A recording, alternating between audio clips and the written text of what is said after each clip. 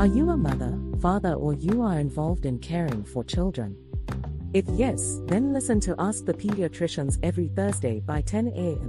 for insightful discussion on popular child health topics such as dangerous child health practices, immunization, infant feeding, developmental milestones, and so much more.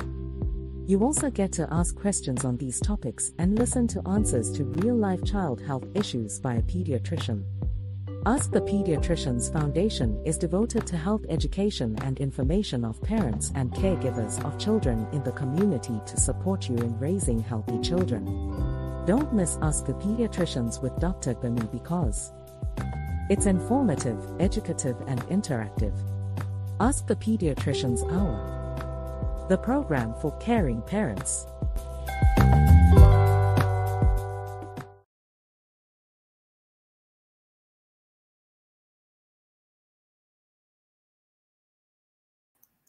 Hello, everyone, and welcome to Ask the Pediatrician Hour. I am Gbemisola Boyede. I'm a pediatrician, and I'm going to be your anchor for today's episode. Ask the Pediatrician Hour is a program where you can learn about important health issues that affect the health of our children. This program is brought to you by Ask the Pediatricians Foundation. Ask the Pediatricians Foundation is committed to the health and welfare of all children globally, especially in sub-Saharan Africa, where majority of child deaths still happen. And we do that through our health education and information platforms, and also through our community medical outreaches. So I want to specially welcome you to today's episode of Ask the Pediatrician Hour. You can watch this program and even past episodes on our Facebook page, Ask the Pediatricians Foundation Facebook page or Facebook groups, and you can also watch it on our YouTube channel. Some of you are also listening right now on Ask Dr. Gbemi ATP podcast, and you can also listen to previous episodes on our podcast.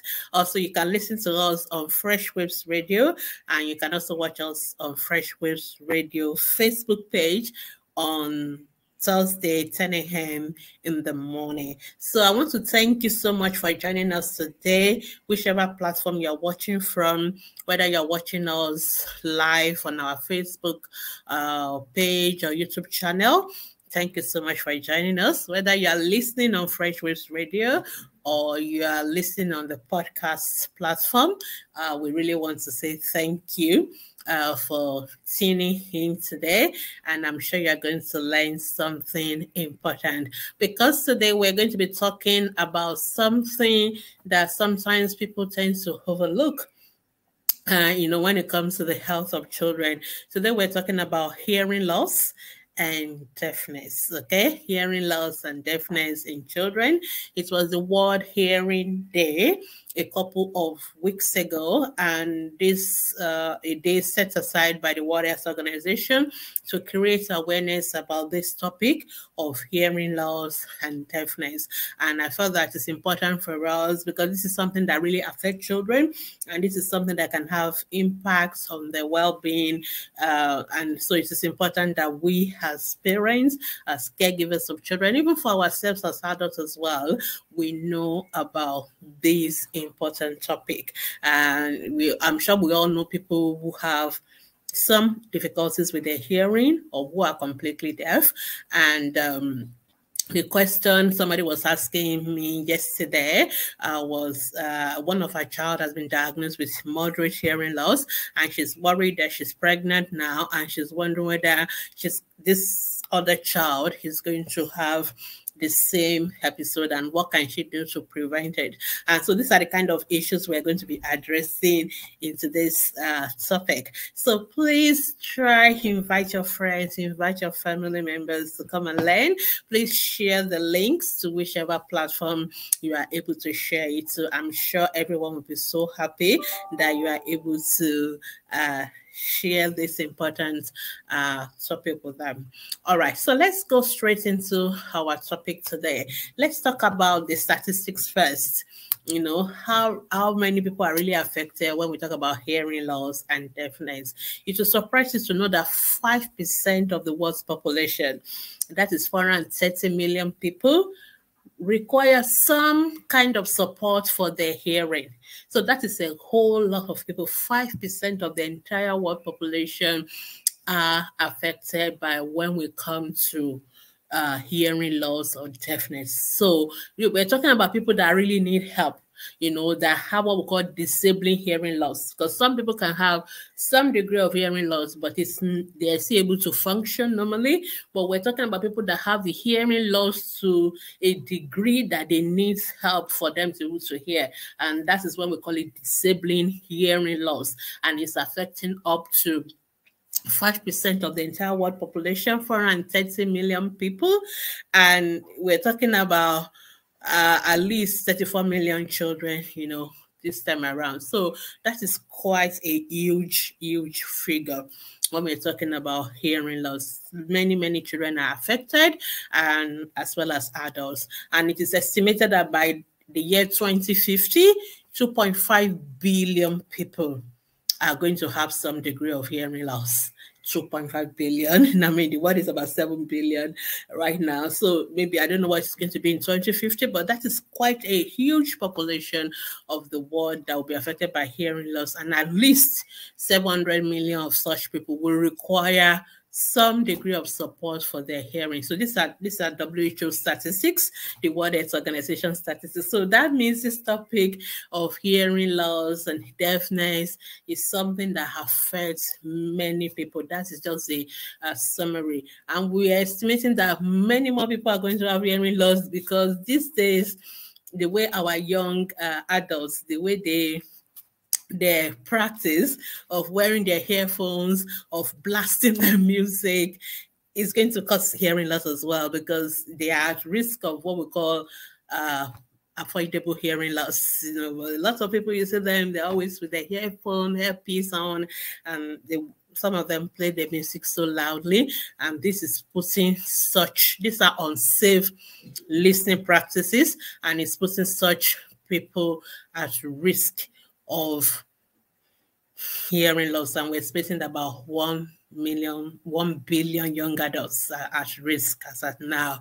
All right. So I've just given us some statistics just to let us know that this is a very important topic. It's something that affects all age groups. So children, adults. Of course, as pediatricians, we are more interested in the children. And then when we talk about hearing loss, you see me using certain terminologies. So some people can have hearing loss in one ear, but the other ear is enough for them to hear, or hearing loss depending on the degree of severity. Some people will have hearing loss, but they're able to talk normally, function normally. But some people have hearing loss to the point where it is a disability, it limits them in certain ways. So we call it disabling hearing loss. So hearing loss that is to the level where you can't hear what we call 35 decibels. So when we talk about decibel, we're talking about level of sounds, you know, how loud a sound or how quiet a sound has to be. So that is how the measure is. And so if you cannot hear a sound that is as quiet as 35 decibel, I mean, that in the better ears, then that means that person needs some help to be able to hear, because that means person will not be able to hear normal conversational level of tone of voice, and that person will be classified as having disabling hearing loss.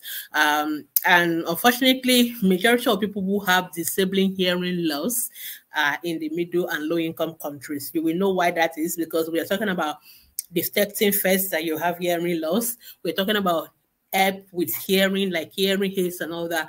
These are very limited in the low and middle income countries. So majority of people that really have this disabling hearing loss and they don't have access to the support for them to be able to hear, they are in, you know, Africa, Sub-Saharan Africa, Asia, the low and middle income countries. So when we talk about hearing loss, I think we need to further define it. So there's a level at which we hear, there's a level of sound that we are all supposed to hear, minimum. And so if you are not able to hear at that level of sound where we expect majority of people to be able to hear, which we have classified as 20 decibel, then that means there is some degree of hearing loss, okay? So if somebody is not able to hear as well as with someone with normal hearing, which is about 20 decibel or better in both ears, then you are classified as having hearing loss, okay? So that the way you will know that is that some of these children, you speak to them normally and they can't hear, I can't hear you. And then you have to speak louder or shout before they can hear. You know, most likely some of those kind of people will have hearing loss. So, or they cannot hear soft, quiet sounds, you know. So that may be a sign of somebody who may be having hearing loss. All right. Now, hearing loss can be mild, it can be moderate, it can be severe, it can be profound. Okay, so people with mild hearing loss, they just need you to speak louder or shout a little bit more. You know, that's why you hear them saying, can you turn the TV sounds higher? But for the rest of other people who don't have hearing loss, the sound is loud enough. So why do you need it to be louder before you can hear it? That may be a pointer to the fact that this person may have hearing loss.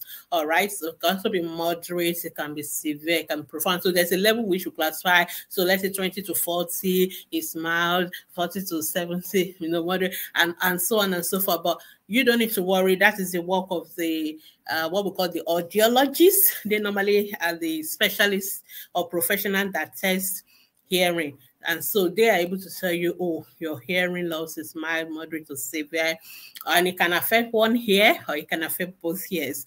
And so when it is profound, it is not like this. The person can't hear at all, no matter how loud, no matter how much it is, the sound is, they can't hear at all. So that is profound hearing loss. So it is important that we get that degree. And sometimes some hearing loss can be temporary. For example, maybe there's ear infection, there's water in the ears, what we call glue hair.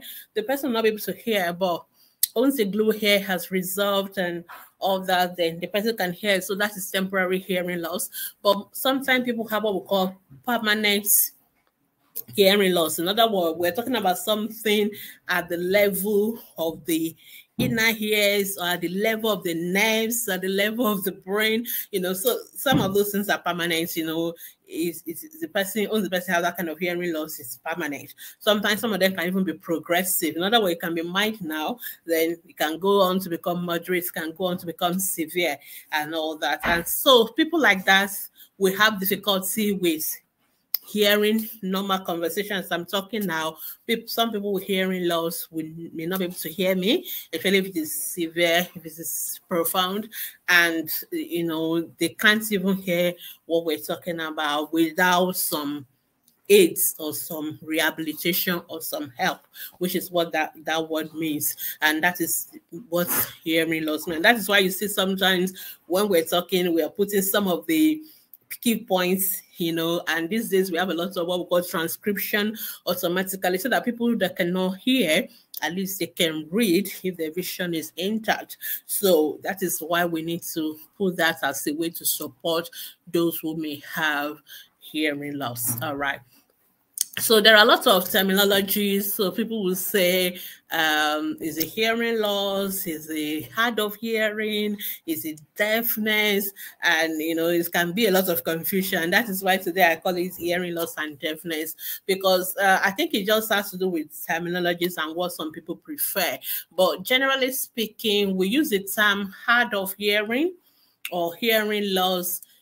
Hearing loss covers everything, but we talk about hard of hearing, people who have maybe mild to severe. So people that are hard of hearing, they can still hear, but they need it to either be very loud or they need it to some help, some rehabilitation to help them hear. So mild to moderate. So those are the people that will benefit from hearing aids, something that will make the sound closer to them and louder, and they can understand at that level. So we tend to use the word hard of hearing for such people, whereas we tend to use the word deafness for those who cannot hear at all, but again, like I said, it can be used interchangeably. So people who are hard of hearing, they can communicate. Most of them can still speak, or they can do library and all that, so they can still speak.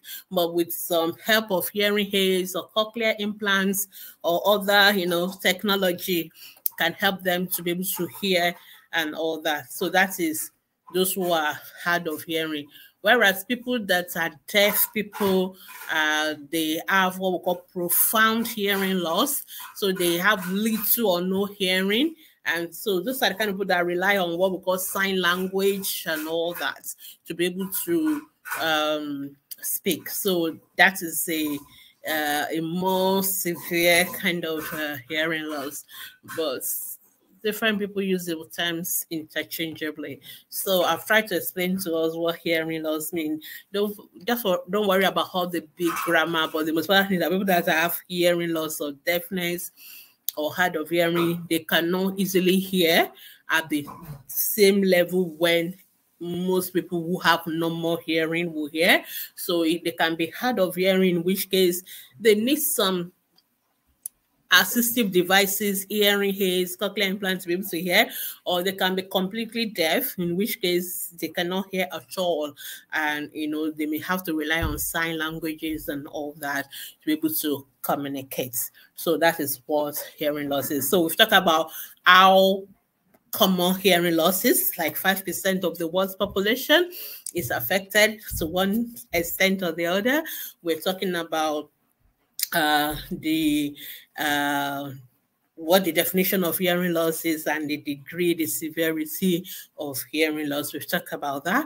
Now, the next thing I want to talk about is and I'm sure this is the question most parents always ask. Why do some children have hearing loss?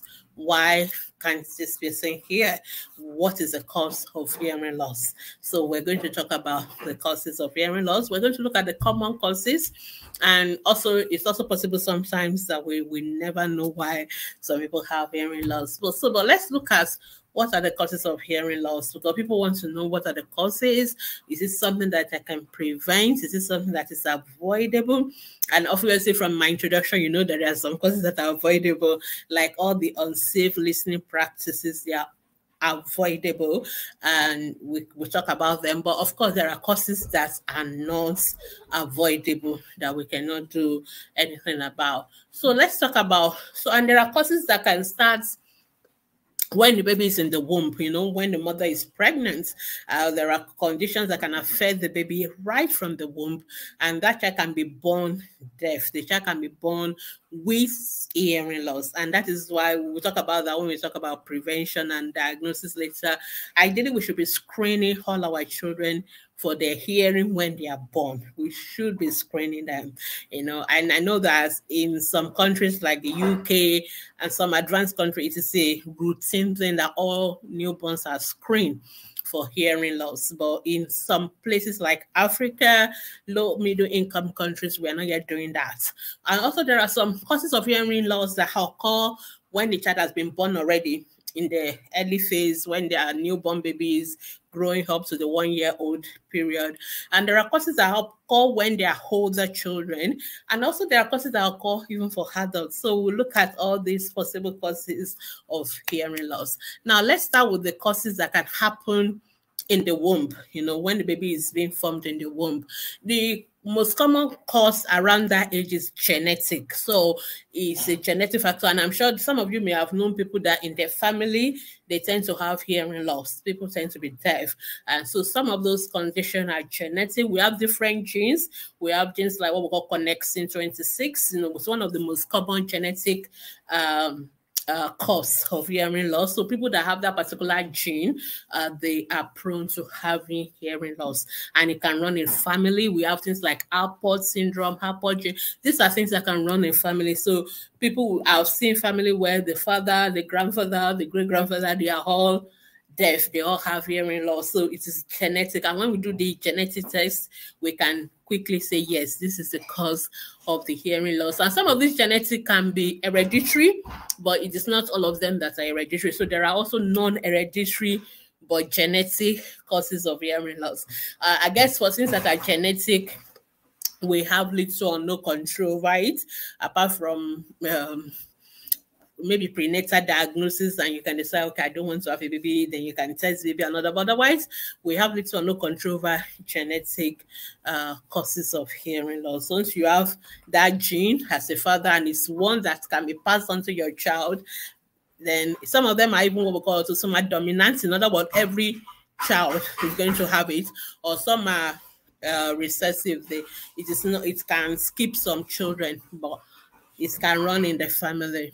So if you have a family that they have that genetic tendency, then you're likely going to have hearing loss. And also we have other causes that can happen in the womb, is especially what we call intrauterine infections.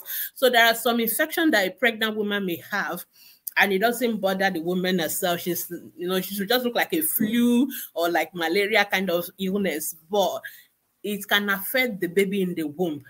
And one of the things that those kind of infection can cause to the baby in the womb is hearing loss. So we call them the congenital infections. And when I was talking about prematurity and all those special needs children, I've mentioned them before. And this congenital infection, especially, we call them with an acronym called TORCHES, TORCHES. Those infections, toxoplasmosis, cytomegalovirus, rubella, syphilis, herpes, and all that, they can lead to a child having hearing infection, especially the cytomegalovirus. Cytomegalovirus, or CMV, is a very common viral infection, and many people have it and they don't even know they have it. So they may have fever, they may have rashes, or they may have nothing, and they have the congenital infection. But if they have it when they were pregnant, especially in that first trimester, it is possible for that infection to affect the baby in the womb. And one of the things it can do to the baby in the womb, apart from causing jaundice, causing small head, causing liver problem, is that it can also cause hearing loss. It can cause deafness, and it can affect one ear, it can affect both ears, and it's something that can progress. So if that's why mothers, when they're pregnant, we are very particular that you don't get yourself exposed to viral infections, to children who have fever, rashes, or to eating things like exposed to pets like cats and things like that. Sometimes they can get this infection from them. So you want to avoid those kind of scenario, or eating uncooked, not properly cooked meats and things like that. So cytomegalovirus and rubella especially, they are congenital infections that can affect the mother and the baby in the womb, and they can lead to deafness. So these are things that can happen before the baby is even born. These are things that can happen for the baby in the womb. All right. So we talk about genetics. We talk about congenital infections, intrauterine infections. Then another thing that can happen that can also cause hearing loss is after the baby has been born. And now this one, now we're beginning to have a little bit of control over that. All right. So any serious illness affecting the baby during that newborn period, it can lead to hearing loss. Babies that don't cry when they are born, so there's lack of oxygen to the brain. So we talk about that when we talk about cerebral palsy. So it is not only cerebral palsy that can happen to such babies. That's lack of oxygen going to the brain can also affect the inner ears, and it can lead to deafness. So deafness can happen from what we call perinatal asphyxia or birth asphyxia. Also jaundice. So this is why when mothers see me screaming about jaundice, I see a lot of mothers telling me, oh, my baby has jaundice, and they just told me to go and give glucose water, or they just told me to go and expose the baby to the sun. I'm screaming and I'm like, no, you don't treat jaundice that way. Luckily, most jaundice are mild and most people escape, but not everybody escape, because if the baby has severe jaundice, one of the complications of severe jaundice, if it is not properly managed, is deafness. So it can affect, in fact, that is the one way by which we test to know whether the jaundice is really severe, because we see it is already affecting the eighth nerve, which is the nerve that is controlling hearing. That is the nerve that is involved, our cochlear nerve that we hear through. So severe jaundice can cause deafness. This is why you don't joke around with jaundice in newborn babies. If baby have jaundice, they have to be tested. We need to know the level of the jaundice. It is the level of the jaundice that can determine whether that child is going to be fine or not. Unfortunately, many people don't even go for blood tests. They just go and be giving glucose or purple water or exposing to sunlight. No. You need to test the jaundice. You need to see a pediatrician. If we see it and say, okay, this is physiological jaundice, no need to worry, fine. If we see it and we think this is high, we need to change the blood. One of the reasons why we change the blood, why we're so aggressive, is because we don't want that jaundice to damage the ear of the baby, because it's going to cause hearing loss. So severe Barrett's asphyxia, severe jaundice, babies that are born premature, preterm baby, low birth weight babies, most of them have to stay in the newborn intensive care unit for long. And all those are also risk factors for, hearing loss. Also, all the infections that babies can have as newborn babies, like when they have meningitis, when they have sepsis, all those things can also affect their inner ears. Even the drugs we give to them, some of our drugs that we give to these newborn babies, some of them can cause hearing loss. And that is why most of the time we check the level of the blood. And this is why it's one of the things you're going to learn from today's episode. You don't just joke around with drugs. Some of us we just go buy drugs anyhow and use it anyhow. Some of those drugs are ototoxic. What that means is that they can cause hearing impairment. So there are drugs that can damage your nerve for hearing. And so if you just use them anyhow or use them not at the right dosage, you're going to cause problems. And see, even with us pediatricians, when we use some of those drugs, we're monitoring their levels, because we're like, let it not get to the level that's going to cause hearing loss. So that is why you don't just abuse drugs anyhow, especially in babies. So these are the causes of hearing loss. This is not an exhaustive list, but just to give us an idea of hearing loss. And one good thing about this list, this perinatal period list, is that we have some level of control over this type. And these are the ones that we can prevent. It's avoidable. Jaundice is avoidable. Perinatal asphyxia is avoidable. All the sepsis and all that, we can avoid them. We can do as much as we can to prevent prematurity and low birth weight as well. Now, let's move on to the next group. These are the ones that are called in adolescence, or, older children and the adolescents. Ear infection. When a child is having recurrent ear infection or glue ears, it can also cause hearing loss.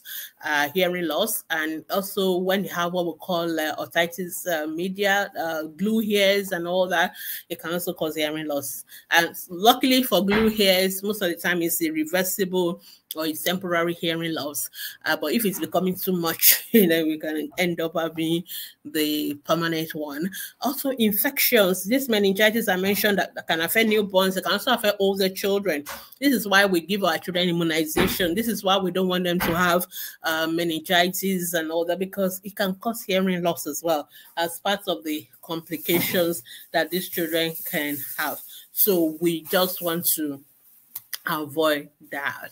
All right, so I know I'm talking for children, but I just want to mention this in passing for the adults. So adults who can have hearing loss, so there are hearing loss that can happen when the adult is in adults. So for example, when there's some chronic conditions or diseases in adults that can make them to have hearing loss. There are some age-related, so older. You notice some of our grandparents, with age, all the apparatus in the inner ears, which I don't have time to be talking about right now, they tend to degenerate and they become stiff and all that. So it can make them, older adults tend to have hearing loss. It's part of the age process, and then of course there are other illness and all that can lead to hearing loss, but I'm not going to talk about adults today. I'll just focus on my children.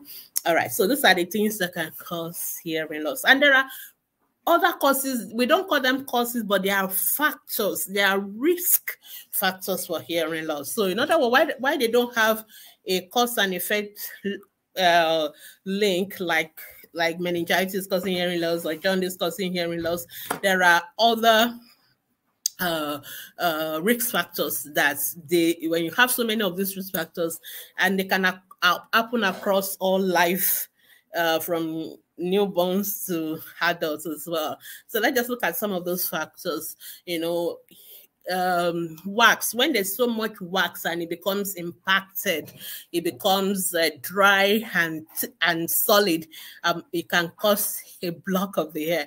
Of course, that is something temporary because we can flush it out, but please don't use cotton bud and all those things, because when you do that, you can actually puncture the inner hairs, and you can cause additional damage to the hairs of the baby. Trauma, when people fall, head injury, and they have fracture of the base of the skull, and there's water flowing out and all those things are also risk factors for hearing loss. Loud noises, especially for those of us who live in very close to places. I know there's some places in Nigeria, these music people, I don't know why they believe that it's until they bust their eardrum that they're going to sell their cassettes or their CDs.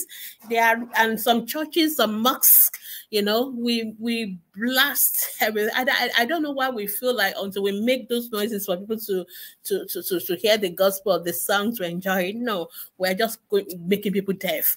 All right, that's what we're doing. Loud noises is not good for the ears. It can cause hearing loss, especially when they are exposed to them continuously. And some of you mothers who sell near those places, and I see mothers selling those places, their children are staying there with them and they're all dancing and enjoying it. The children are losing their hearing, honestly. So those things have to stop. And I remember there was a time Lagos government has to I think lock up some churches or mosques because of that in Nigeria, because we some of us are very careless. We don't think that this thing is causing harm to the health of other people. They're just interested in selling their own products and making so much noises. And some of our churches as well, in other places, when you are in those kind of buildings, you should be soundproof. In other words, people going along the streets, they don't have to hear all the noises we are making inside the church building. And I remember there was a time I used to go to a particular church in Nigeria, and when I entered the church, even my children, they are covering their hair like this. It's just too loud inside the church building. And I'm like, no, we're going to make everybody in the church deaf, and then we're going to start praying, for deliverance. So we really need to factor that in. Ideally, there should what we call health and safety department that's supposed to be checking all these things. And so if you are in one of those churches, please speak to the pastor on my behalf and let them know that we don't want them to make all the children deaf. We don't need to hear things too loud. It doesn't have to be too loud for us to know that people can hear us. And if you want people outside to hear, it's better we call them in rather than blasting the whole neighborhood with our noise. We're just causing hearing loss for the children. All right. So we need to solve that. Medication. There are medications that, like I mentioned earlier when I was talking about the new perinatal period, but there are also medications that can affect hearing loss. So gentamicin, for example, is a very known drug, or what we call the aminoglycosides. It's a group of antibiotics. So your gentamicin, your amikacin, most of them end in sin. Most of those drugs can cause hearing loss. Unfortunately, this is a drug that most Nigerian moms just go and buy. So their children have eye discharge or hair discharge. They just go and buy gentamicin and start putting in the eyes and start putting in the ears. You can be causing hearing loss. Because that is a ototoxic medication. It's a medication that can cause hearing loss. So don't just use drugs. When we scream and we plead and we beg and say, please don't use antibiotics without your doctor's prescription, people don't understand this is the reason why we are trying to tell parents that. So medications can affect hearing and can cause hearing loss. So avoid them. Also, there are some chemicals, especially who work in some industries. So there are some industries that you are exposed to certain chemicals over time continuously, and those chemicals can also cause hearing loss. These are part of health and safety assessment that those companies should be doing. Also, some viral infections and other. Some of them don't cause hearing loss directly, but persistent exposure, recurrent exposure to these things, they are risk factors. And if you have too many of them risk factors, you have to the loud noises, you have the infections, you have the drugs, they can click together, and that person is going to end up with hearing loss. And this can affect all age group. So these are the risk factors for causing hearing loss. So of course, like I said, sometimes we investigate children. Like one of my role where I work currently is to see children with hearing loss and to investigate them for the cause of their hearing loss. And we do all these tests. We do the brain scan, the hidden ear scans, we do the blood test, genetic tests, and sometimes we still don't find a cause for the hearing loss. So there are some hearing loss that we cannot explain, but the ones that we can, we try to figure it out and we try to address it. And why do we need to talk about hearing loss? What is the impact of unaddressed hearing loss? So if a child, even adults, if you have hearing loss and it is not treated, it's not addressed, what's going to happen? Of course, let's start with for children. Number one is communication and speech. If you cannot hear, you cannot speak. All right. And so that is why when parents come to us and say, "Oh, doctor, my child cannot hear, I cannot speak, sorry, my child is not talking," and all that, the first thing most pediatricians will want to do is a hearing test. We need to be sure that this child can hear. And I know most parents say, "Oh, I'm sure the child can hear." Yes, there's a level you can hear. The fact that the child answers sounds or dance to music does not mean the child is hearing properly. So the child may be able to hear, but the child may not be able to. The child may have mild to moderate hearing loss. So maybe you have to shout and scream before they hear, or you have to be very close to them before they hear. They may be able to hear, but are they able to hear enough to develop speech? Or because sometimes they are hearing some parts and they are missing some parts, and because it's not flowing continuously, then they are not going to be able to speak properly. So whenever children cannot speak, the first thing we want to do is to test their hearing and to be sure they can hear, because that is one of the impacts of hearing loss. So children with hearing loss and deafness, they struggle with communication. That is why we also try to screen children early. We want to pick up the hearing loss early. We want to address it early so that it does not stop the children from developing their speech. Unfortunately, mostly in Africa, we only pick up children hearing loss after they are not able to speak, when they're already 2-3 years old, sometimes even when they're in school. And so at that time, we will not only have to correct the hearing loss, then we still have to teach them how to speak again. So that becomes much more work. Whereas in advanced countries, where they actually screen the children, we pick up the hearing loss even before they are 6 months, 6 weeks. We've already picked it up. If they need cochlear implants, if they need hearing aids, everything is already put in place. Such children, most time, will develop normal speech, or sometimes even if they are struggling, we get the speech therapists to support them. So, the deficit in their life is limited. But where we don't do that, most of our children are going to have more disability, because they are going to struggle with their hearing, and then they're going to struggle with their communication. They're going to struggle with developing speech. So that is one of the impacts of hearing loss. Such children struggle with the speech. Such children also struggle with going to school. So, in Nigeria, for example, if a child cannot speak, a child cannot hear, most of them will not be able to cope in the regular schools, and because most of those schools are not built to accommodate children who cannot hear, who cannot speak. And so there are special schools that, we have school for the deaf, and I know we have some in Lagos and some in Oyo State and a few places all over the country, but there are not so many. So there are lots of our children with hearing loss who are outside the school environment, because the parents don't know where to take the children. Some of the ones where the children are, they are overcrowded. Some of them have even been abused there. There was a very large scandal recently about one of those children in such school. I'm sure most of you from Nigeria, you know what I'm talking about.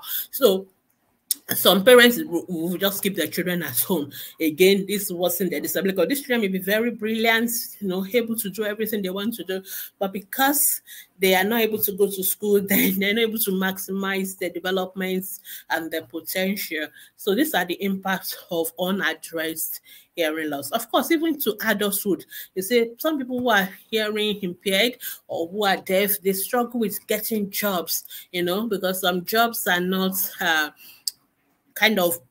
they don't factor in those who have hearing loss or deafness and all that, and they are not able to give them jobs. So they become what we call handicap, because it is not because of their hearing loss, because they couldn't get a job and they couldn't earn money, and so they not have to be depending on people.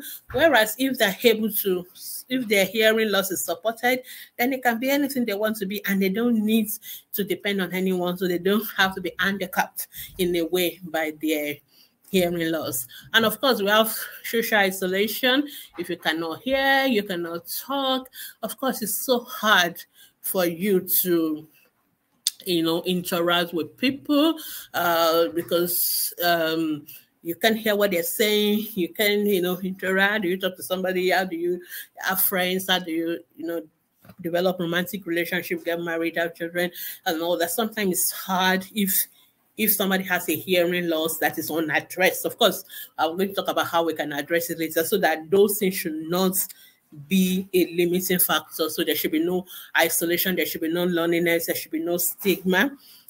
So there's a lot of stigma in Nigeria and Africa, especially about people who have hearing loss. So there, the World Health Organization has estimated that there are about the cost, the global cost to the world of unaddressed hearing loss is more than around $80 billion US. So that's a huge, that's almost another, I don't know what, $1 trillion. That is a huge amount of money. And this is even excluding health costs, excluding the cost of hearing aids, the cost of educational support, special school, and all that. So there's so much that is going to cost the entire world for people that have hearing loss if they are not supported. All right. So I'm going to talk about how do we know those who have hearing loss, how do we manage them? Because I know many of you are like, okay, so how do I know if my child has hearing loss? How do I know? So the way to know is that we actually don't wait on the people think, I think I have hearing loss. Ideally, we should be screening. Screening is so important. Unfortunately, this is something that is still not widespread, especially in low-income countries. And thank God for technology. There are technology that is trying to help us to address this issue of screening. We should be screening our children when they are born. In UK, for example, all children are screened at birth. Within 2 weeks of being born, they've already have their hearing check. They have newborn screening. And when I was working in Lifeline Children's Hospital in Lagos, and we do screen our children there as well. Of course, it's not so expensive. I can't remember, maybe it was 15,000 or 20,000 naira then. So there are places in Nigeria where your children can be screened at birth, but this is not widespread. Definitely it's not in our government hospitals, but this is something we should be doing. So it is important to identify the children early, because early identification and management is key to avoid all those impacts of unaddressed hearing loss that we just discussed. We have to screen the children. We have to screen them as newborn babies. We also have to screen them when they are entering school. So even though we screen them at birth, we know we will miss some people, because most of the newborn screening is looking for moderate to severe profound hearing loss. But for the mild one, we can screen them in school age. So when children are starting primary school, primary one, reception, age 4 or 5 years, we should also screen them again. And this one is easier to screen because because they are more cooperative, like unlike newborn baby, where we just use some different form of method because they cannot respond. We just pass the sound through and see whether the sound comes out the other way. I'm just oversimplifying it. But for the preschool children, we can actually introduce the sounds to them and they respond. So it's a behavioral testing. So we should screen our children at birth. We should screen them when they're entering school. And then people that live in places where they're exposed to noise or chemicals, they should also have what we call the employment screening, like those of people going to police force and all that. Even I think when we started university, we were screened as well, if I remember, when you're starting uni. So screening, but for children, we need to screen them at newborn and at school age. And once we screen the children and we think they have hearing loss, then we send them to our hearing specialists or geologists. We don't have so many of them in in Nigeria, for example, but we still have them. Most ENT departments, at least some of them do have audiologists who can do hearing screening. And I think military hospitals, some private places as well, you can go for hearing tests. So they can tell, of course, it's expensive, which is one of the limiting factors, but they can now do a more specific testing because screening is different from the confirmation. So they now do the proper what we call audiometry, and they can now confirm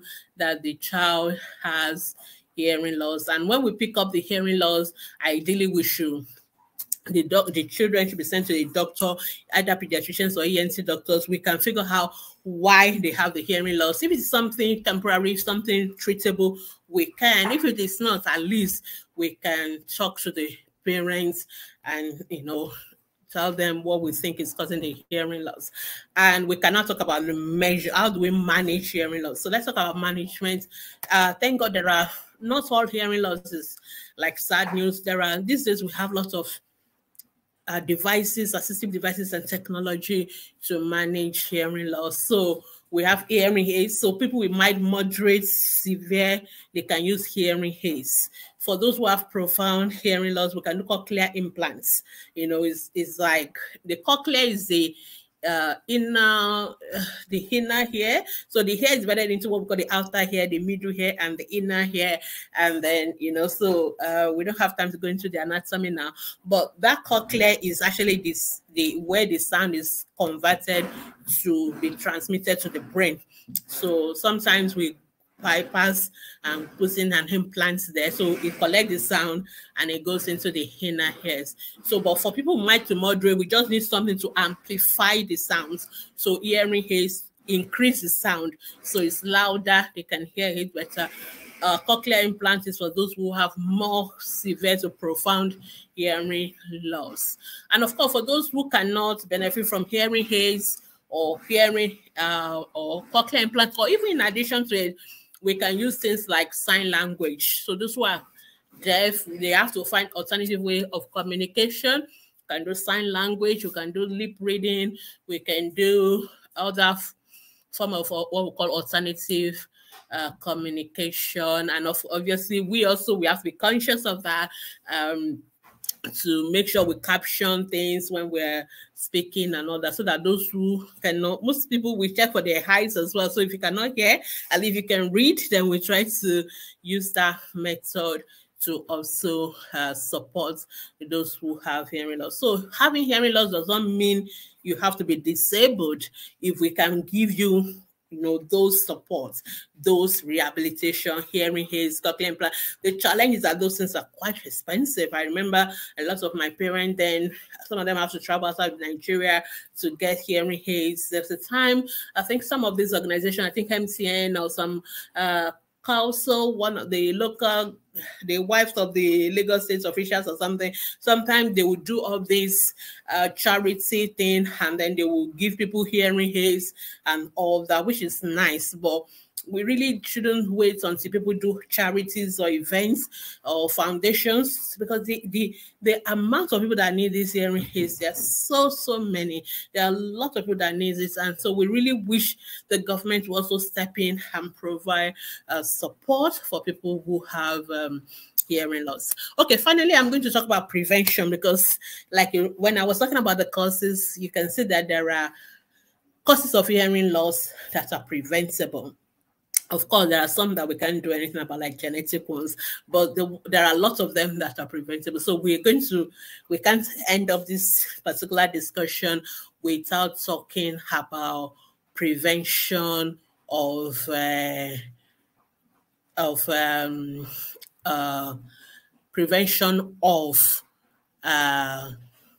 children with prevention of deafness and hearing loss in children. Now, prevention is so essential, and it's best we follow through. We can prevent even before the baby is in the womb, and when baby is born, and even as adults. In fact, in children, nearly 60% of the hearing loss in children are from avoidable causes. Yes, they are avoidable. 60%, that's huge. So if we can prevent 60% of hearing loss that are avoidable, then that means if the figure is going to drop significantly. And most of these things can be done through public health measures. Anything that affects a lot of people is public health issue. And the same thing for adults as well, like all those loud noises that people listen to. We need to make sure we reduce noise pollution in our country. We need to make sure we don't just take medication unnecessarily, So if we take out the loud noises, if we take out using unnecessary medication that can damage the inner ears or hearing, then we're going to reduce a lot of hearing loss and deafness as well. So let's talk about these strategies for children. Number one, immunization. Immunization is so important. I'm sure most people wonder what is the link between immunization and hearing loss. So things like measles, they can cause hearing loss, meningitis, so Haemophilus influenza type B, the Neisseria meningitis, and the strep pneumonia. We have vaccines against all these conditions, and these vaccines, we have vaccines against rubella, and these are viral and bacterial infections that can cause hearing loss in children. So just immunizing your children alone, it's not just preventing those diseases, it's also protecting your children against hearing loss. Okay, all those perinatal causes that I mentioned, even some of the prenatal causes like the intrauterine infections, they are preventable. So we need to make sure our mothers, when you're pregnant, you avoid getting yourself exposed to CMV, to rubella, to children with infections, viral infections. That's why we don't want you as pregnant woman coming into the nursery, and because children could be sick and they have this infection, it's not bothering them, but when it affects you, you may not be sick, but your baby is the one that is at risk of hearing loss. All right. And when you're pregnant, we want to monitor your pregnancy, antenatal care. We want to make sure your baby does not have birth asphyxia. So delivery in a proper place. Somebody was telling me yesterday, she delivered in a hospital. Her child had air palsy. She went back to that same hospital and the child still has air palsy. And I'm like, seriously, must you always go to this hospital? Your person, there is something wrong with the practice in that setting. So don't go there anymore. Go to a better place. So the care of the mother, we don't want birth asphyxia. Your baby has jaundice, please don't give glucose water and purple water. You must see a pediatrician, because we're talking about severe jaundice causing hearing loss. These are preventable.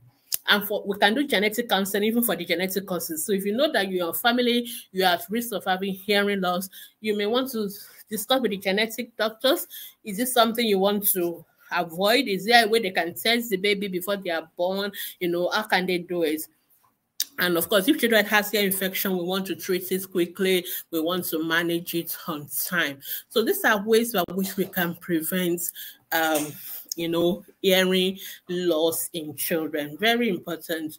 Of course, we need to have those of us that work in places where there's so much noise and all that. We need to have a program for reducing all this noise exposure, all these loud noises, all those people selling music instruments and always blasting and all these clubs. There should be regulation by the government saying you can't go above this level of noise in this place, this residential area, things like that, or chemicals that can cause hearing loss. We need to avoid them. Also, avoid loud noises. Don't always use all these earphones and you're putting it to the loudest. And most of those earphones, you see, when you're putting loud, they will warn you loud noises may damage your hearing. So they always remind you so you can tune it down. So listen to that advice as well. So avoid medication, unnecessary use of medication that has not been prescribed by doctor. Some people, especially in Nigeria, who are very guilty of that. People just go into pharmacy and just buy drugs there because somebody say, I use this drug, go and use it. People even give drugs as souvenirs. I've seen all sorts on ATP. People are posting drugs and say somebody came back from US and gave me these drugs. What do I? I'm like, seriously? Who gives drugs as souvenirs? You don't have to use drugs because somebody just buys and because it came from US or UK, does that mean you have to use it? No. So these are things that could be very dangerous to hearing. And so we should avoid them. Only use antibiotics based on a doctor's prescription, not based on your neighbor's recommendation. Please, it's very, very important. All right, I think I'm going to stop here now. I've been talking about hearing loss. It's a huge, huge problem. And especially in children, it has massive impact on children. But including it can affect the speech, it can affect school, it can affect education, it can affect employment in future. But if we pick up hearing loss through screening, we can deal with it on time. There are ways to manage it. The most important thing is for us to pick it up early and deal with it. But more importantly, we want to prevent it. Okay, so prevention is better always than cure. So I've talked about all the preventive things. So let's make sure we get our children immunized. Let's make sure pregnancy is monitored, delivery is monitored, complications in the newborn period is properly managed by pediatricians. If we do all this, we will be able to reduce a lot of hearing loss in children. But more importantly, let's get screened. So if you've never had a screening test for your hearing, especially for your children, if they were not screened as newborn babies, please get them screened as even when they go to school. And now there are apps online. The WHO is collaborating with some other people to develop what we call low technology resources that can help with picking up hearing loss and all that. They are working on, trying to make sure hearing aids are available. So let's utilize some of these resources and let's get hearing loss. I've seen people who have hearing loss who are doing fantastically well, doctors and all that. So, but they were able to get the right support, and that is why. But unfortunately, 80% of people with need for hearing rehabilitation are in low middle income countries, which means there's still a lot of people who don't have all these resources. And so we really need to work hard on prevention, more importantly, and while the WHO and the government and every other person is working on rehabilitation of those who already have hearing loss. So if you have any question about the topic of hearing loss or based on what I've said today, you can always post your question on Ask the Pediatrician Facebook group from Monday to Saturday. Just put it there and myself and some of our professionals will be able to answer. Or you can email me at Dr. Gbemi at askthepediatricians.com. Feel free to join our Facebook groups and you can always learn, and you can join us on Mondays where we do a live session of Q&A, so you can ask a question live and get immediate answer. Or you can keep listening on all the platforms where you're listening right now to past episodes and you can learn more. So I really want to say thank you so much for joining me today. Until I see you again next week with another important topic on the issue of our children's health. It is bye from me, and have a wonderful, wonderful day. Bye.